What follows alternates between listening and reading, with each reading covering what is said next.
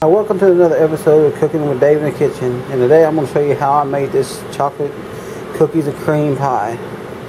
Alright, let's get started. Things first is put a full bag of this into the blender. Turn this on down here, and then we're going to get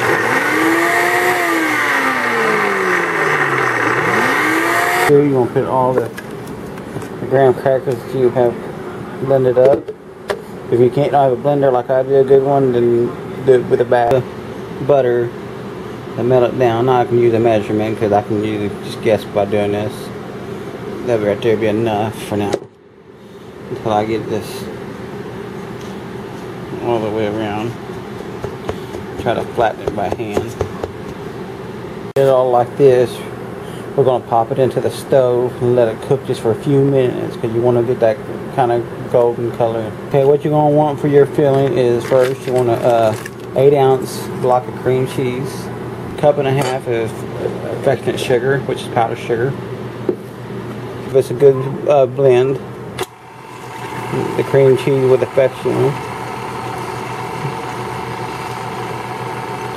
Kind of turn it up a little bit higher.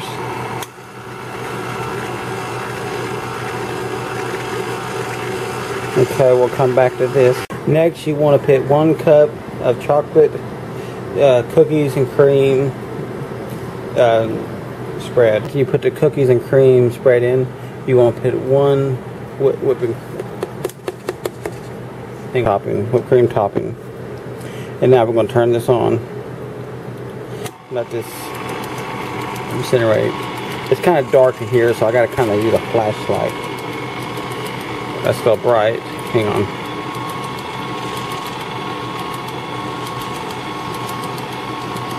Anyways, I'm going to turn this up a little higher. You want to get this real creamy, and you get the idea. I'm going to pour the batter into the deal. Then we'll put this into the fridge. Now there it is, my cookies and cream pie.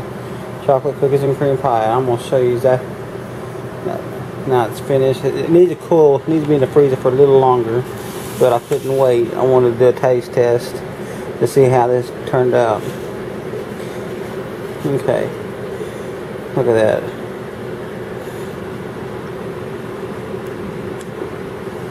Oh my god, that is so amazing right there. That is very good.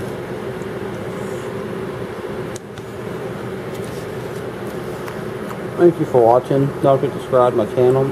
I will bring you more upcoming videos. Thank you.